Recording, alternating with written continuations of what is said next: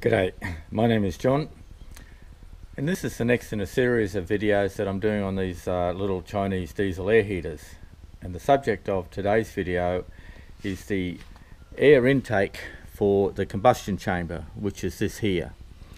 So the air is sucked in through here into a closed combustion chamber here, and then the exhaust comes out here.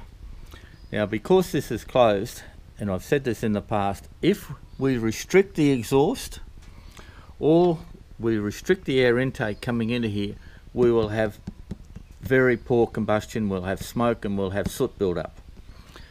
Now, just going back here from school, that if we look at, we get a hydrocarbon or fuel, we burn it with oxygen, we have energy produced plus carbon dioxide plus water vapor. Now, this is fairly impossible to achieve, except like the human body. The human body can take in fuel, oxygen, we get energy, we blow out carbon dioxide and water vapor. But most we have incomplete combustion, but we strive to get the best combustion that we can. Now, with incomplete combustion, we get the fuel, which is a hydrocarbon here in this case. We have oxygen, we get energy, we have carbon dioxide produced, we have carbon monoxide produced, which is a very deadly gas and dangerous gas, water vapor, plus soot or carbon. Now, these are the two issues that create problems for us. Carbon monoxide because it's highly dangerous, and soot because it comes in here and it builds up in the burner and it creates problems in the heater. Okay, when you buy these heaters, they'll come with something like this. This is an air intake silencer. Now, people confuse it and they think it's a filter. No, it's not a filter, it's an actual silencer. So, are they any good? Well, we'll start the unit up and we'll try it out. Alright, I'll come back in a minute when the unit's all fired up and working. Okay, we're back. Now, in the kit, you'll often get a one of these. This is an intake silencer. It's not a filter. So what they've got is they've got a baffled part here where the air comes in and around and down the side here, and then it flows through the middle here, and inside here there's some foam which was acting as a noise absorbent. But anyway, let's see how they perform.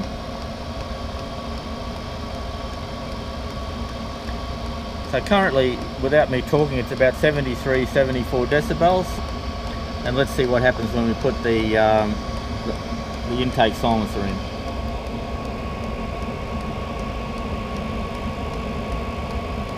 Wow.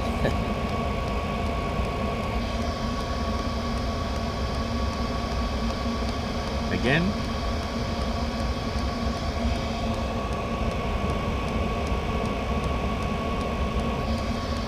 Well, as you can see, they're not much good as a silencer, and they're no good as a filter.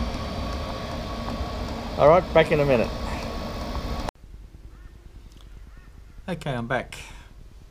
Now, I've spoken in previous videos about the need to do all you can to restrict or to stop any restrictions in the air coming in here. Now, the reason for that is that this is the combustion chamber in here. The inlet air comes out here, it gets burned in the combustion chamber in here, and the exhaust comes out here. Now, the only method of sucking air into this inlet is the little fan. So you've got a fan both ends. This side here blows it over the heat exchanger and gives you the hot air. This fan here is what sucks in the inlet air for the combustion chamber. Now, it's a non-positive displacement. It's just a fan. It's not like the pistons in a motor car, which actually seal and pull the air in. And this fan at maximum runs around 4,000 RPM. Now consider that with a turbo. A turbo will run 200,000 RPM or more, you know, over 50 times faster than this. So any restrictions that you have on the inlet air is going to restrict the oxygen coming into here, which is going to restrict the burn in the burn chamber here, which is going to create smoke, and going to create soot, and you'll get soot build up in here. Now, we've already seen that these little so-called intake silencers are not so good. And the reason they make more noise is because of all the restrictions in here. So the air has got to come up and around and back before it goes in here. Now, if you wanted to, probably you could take that off and just use it like that, and get rid of this part, and you would create less restrictions and you'd get less noise. But you need a filter, and these are not a filter. Now, the reason you need a filter is that when the air comes in and you first start the combustion, it comes in here. This is the fuel coming in here. So every single bit of air to start combustion has to go through this little hole here, and it's about 4 millimeter diameter, about 3/16 of an inch. And if you suck a fly in, a bee or a beetle or anything, and it gets stuck in there, a bit of wing or anything gets stuck in there, this heater will not light, because the air must go in through here. This is the glow plug here, must go in through here to start combustion. Now, once the burner is burning, then the air will come in through here. But the initial start of the burner is through this tiny little hole. Okay, so we have to have a filter in there, in the line. Now, some kits come with an air intake filter. Otherwise, you can buy one online like this one here, about $10. Or you can go to a hardware store or a plumbing store and you can buy one like this. Now, this has got a nice big surface area, so it's going to have a lot less restriction in the air. It's got a lovely stainless steel screen, and then you can buy different adapters to put it into the hose. So if you use the normal hose that comes with it, you can put this adapter. If you want to put a bigger hose, you can use this, or you can make up, you know, the different types. But you really have to have some sort of filter on the air intake into this combustion chamber. You don't want bugs or bees, ants or anything coming in here. Now, if you're in a dirty area with a lot of dust, or perhaps you use the heater while you're traveling on dirt roads or something like that, then you have to have a good intake filter like this one. Now, this is a one for motorbikes. You can buy this in a motorbike store. It's got a nice foam air intake filter here.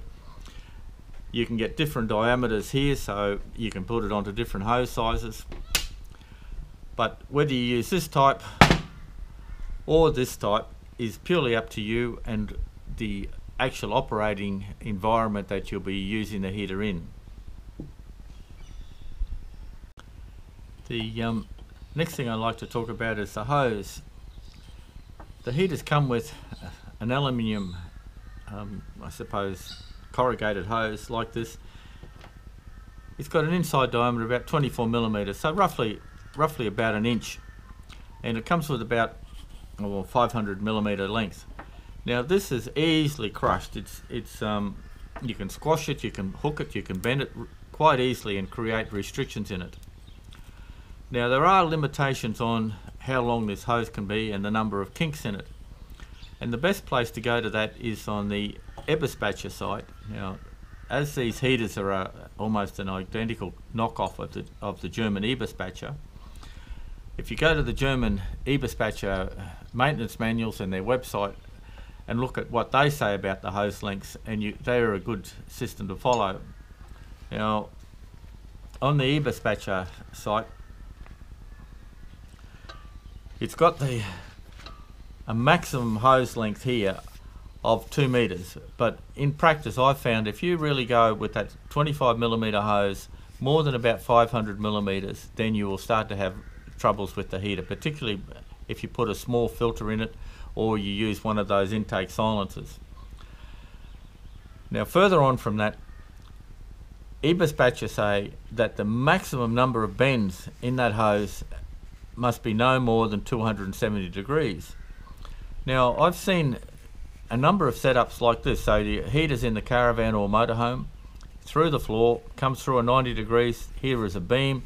They want it nice and tidy, so it goes up and around the beam and back in, and then along, and then through an intake silencer. Sometimes I put another 90 degree down in here. So look what you've got. You've got, by the time you get here, you've exceeded the 270 degree maximum.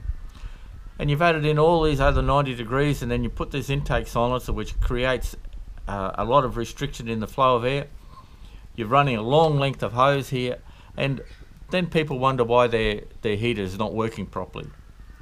So really, my opinion, if you go longer, not 2 meters, but longer than about 500 millimeters, then you really should go bigger in hose size. Now, how do we do that? Well, we can't put a bigger hose on here because there's heat here, but there are a number of ways that can be done, and with a little bit of thought and planning, you can use a copper U-bend and put it in there. Now that's almost a good fit. What you do here is you put some cuts in here with a hacksaw. So you run around here with a hacksaw, you put a bit of silicone gasket sealant on it, and you put a hose clamp on there, and you can clamp that up really tight.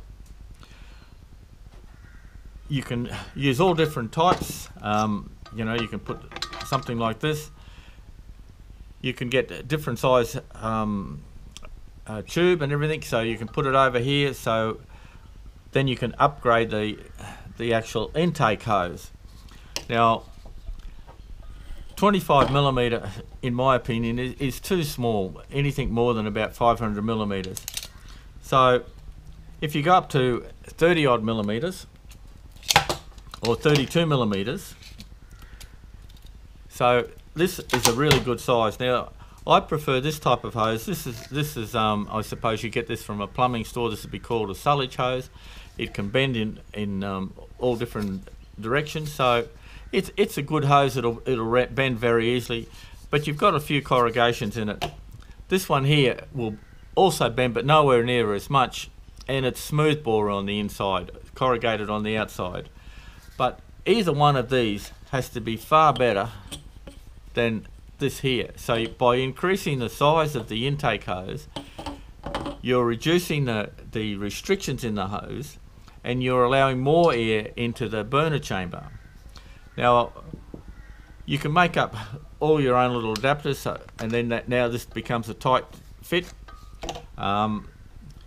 You can with your filters, as I said, you can buy one of these for a couple of dollars off a plumbing store or a hardware store. You can buy all the different adapters to put it in, so you can put, you know, for smaller hose, bigger hose. You can get in here, you can put different tube sizes in here. You could actually make an intake and probably run a you know, a 32, 40 millimeter poly pipe hose intake, and that would allow plenty of air to get in. So you could run a nice big size hose to here, and then reduce it down to go into the heater. Right. I can't express enough how important it is to reduce the restriction of the air coming into here. So everything that you can do to allow free air into this chamber, including putting on a larger intake hose, you will definitely improve the operation of this heater. Okay, well, I hope that gives you some little room for thought and planning, and thanks for watching.